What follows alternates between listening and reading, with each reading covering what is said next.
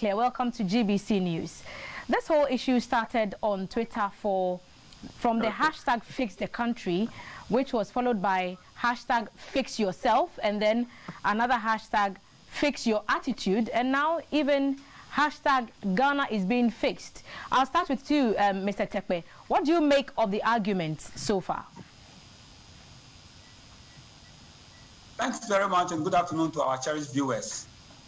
Indeed, the cause are actually legitimate because a lot of people are actually frustrated with the happenings around us, born out of the need for each and every one. So depending on where you fall, depending on where you belong, the happenings around you will actually determine the which you would like to go.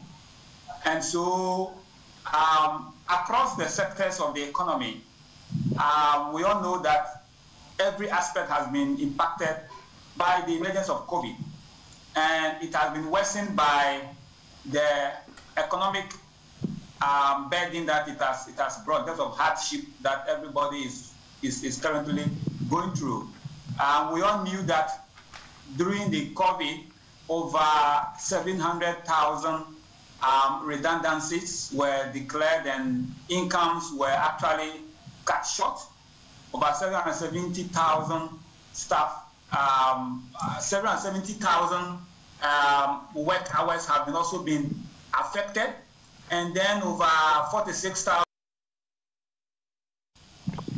These are all issues that are bordering on the minds of people, and definitely our individual circles where we work, where we belong to, the system seems not to be working the way we expected.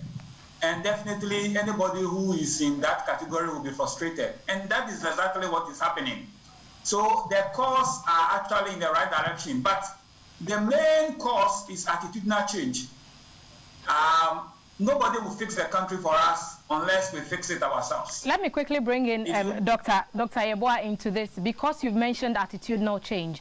Dr. Yeboah, thank you for joining us. There are those who are calling for an adjustment in attitude from Ghanaians. To what extent can attitudinal change by Ghanaians be of help to our economic recovery?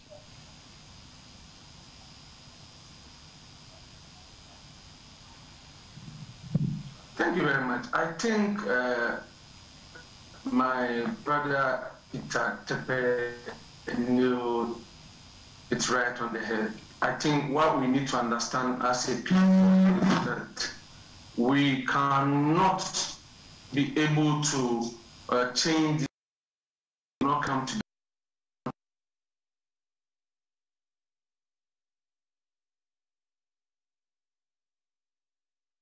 talk about changing and fixing the country. Everybody had a role to play. Politicians will have their role to play. Journalists will have their role to play. Market women will have their role to play. Farmers will have their role to play. Every Tom, Dick, and Harry who find himself enclave, and as a Ghanaian, will have a role to play. And that's why I know that under the circumstances to and also build this country. That has been the journey of this government voted into power. But there are other things that we understand, that when it comes to changing the various critical aspects of our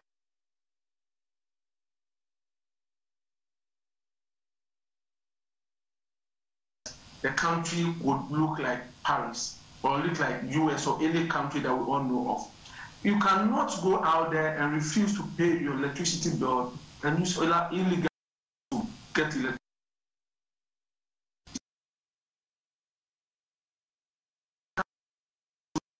And corrupt public officers and expect that things will work out. So all of us do have a place. I think that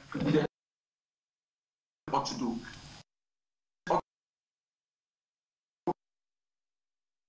On the current government, we expect members of parliament, we expect the executive. I think that would be the way of changing and transforming this country. So, Dr. Yeboah, you admit that as it appears from what we see on at least Twitter, from the trends that we've noticed, the campaign is largely on political lines, and depending on who you ask, it appears the opposition NDC and its supporters are #fix the country, and then Ghana is fixing it and Ghana is being fixed. How does this help move the conversation forward? That is the difficulty associated with how we do our politics in this country. And we try to make politics into every sort of discussion that ought to be of a national in character. We try to import politics in it. And once that comes into the conversation, it changes and it dilutes the focus of the discussion. Because what are the issues here? There are issues because as a country and as a world, we know that COVID has brought it on total hardship. That to the point that even UK is in depression. The US economy is struggling. They are struggling. We have all kinds of countries growing in the negative. Ghana is among the few countries that are growing in the positives. So indeed, in terms of the political front, things are being done. We realize that this is a government that is being applauded by the international community, being applauded by even our mates in the West African Circle, in terms of sort of decisions that have been taken to arrest the impact COVID would have had on our citizens and also our lives.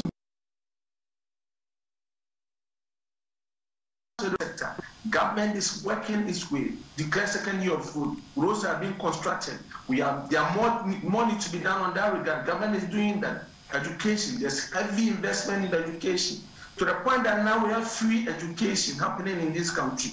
That parents can now save this money they would have used in paying school fees and using it for other sort of expenditures. Now we are seeing our health system, more investment going in the Agenda 111 and other things happening. Hold your horses there for me, Dr. Yeboah.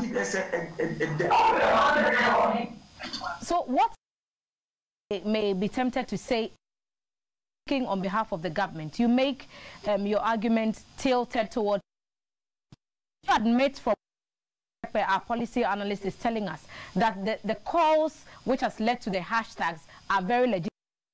Are indeed issues with employment, issues with and all the other concerns that the other side have raised.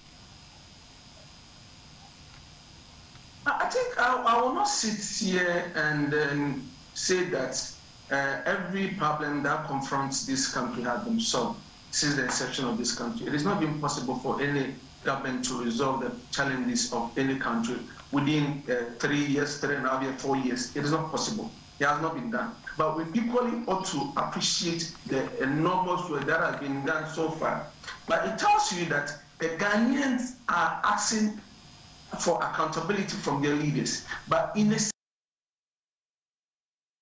sense, let's be citizens and not spectators. Our role as well. Because, I mean, you are calling for rules. You are calling for electricity. When these things are provided, let's make sure that we do take care of it. We pay our due as citizens. When we talk about making sure that at least we pay our taxes to help transform the country, because at the end of the day, we hear a lot of conversation happening and all discussing about on the debt sustainability issues of any country. Then ask yourself, if you're a leader in a country like Ghana, when you talk about increasing taxes, a lot of people will come up in arms and demand, why are you increasing taxes? People will be, when you decide to sort of go and borrow, people will ask you, why are you going out there to borrow? Because I understand them. Right. When you talk about excessive borrowing and its impact on any economy. Right. Let me engage.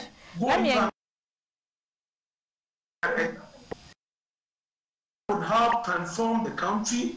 That will help the future generation. That our future unborn children will come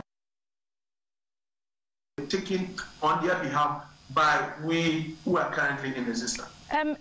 Peter, I'll come to you quickly. Are we diluting the focus, as Dr. Yeboah is telling us, by using social media to demand from governance? And I'm asking this because some have decided to remain on the fence for the simple reason that it appears to be a political ping pong which has been with us for ages. And their argument is the experts and not the politicians, can steer us.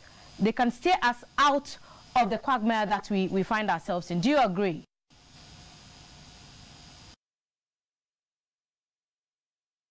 Has brought is to get your voice normally will not have access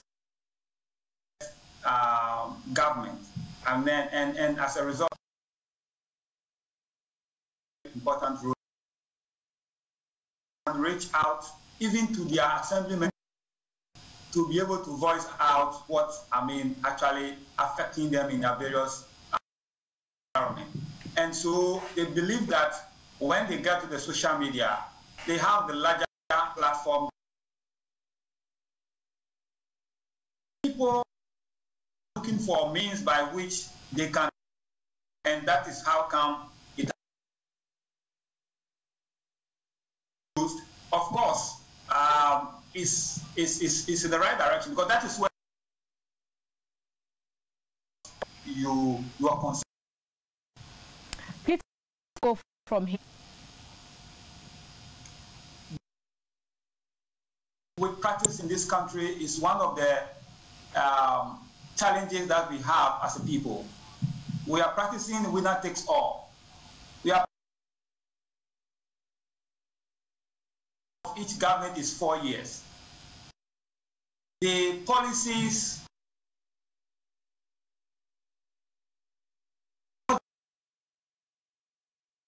we campaign manifestos. The kind of things we put in the manifestos are not programs or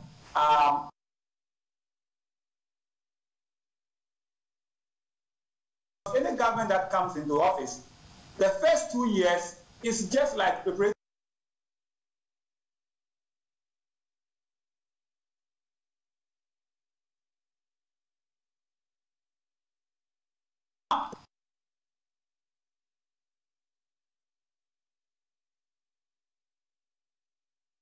That is critical sectors of the economy where we should not let political parties develop.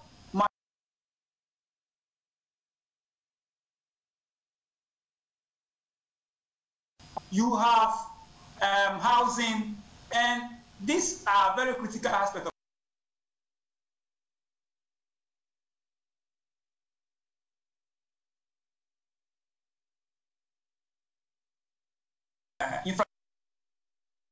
government comes, they start, they are unable to finish. Another government comes, they have their, they don't go back. Government have started.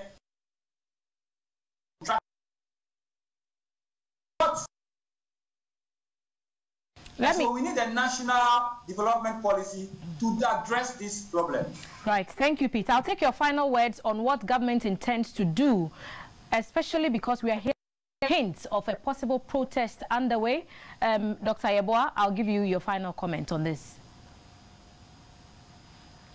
I think government will remain focused and carry the citizens along with its all the projects and also policies and programs that government is implementing. Government are very fair to the ordinary people of this country. Right from the session of this administration, realized that during the first term, government took bold decision to do a lot of things that will sort of take away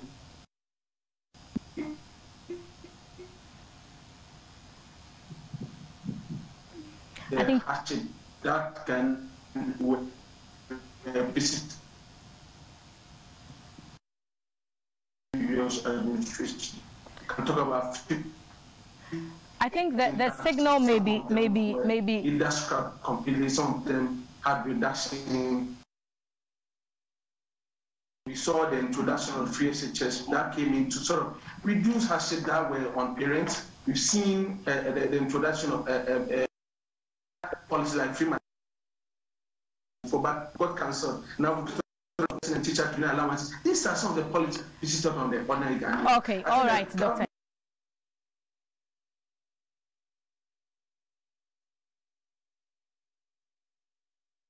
Finish. and finish on.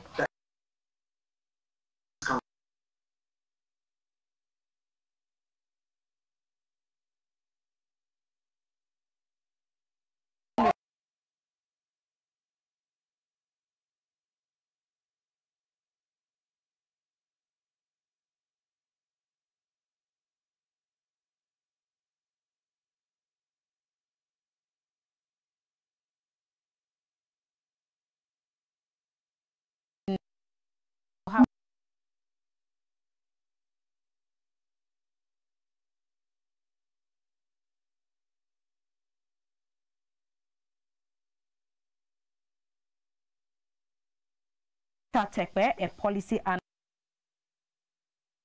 Richard as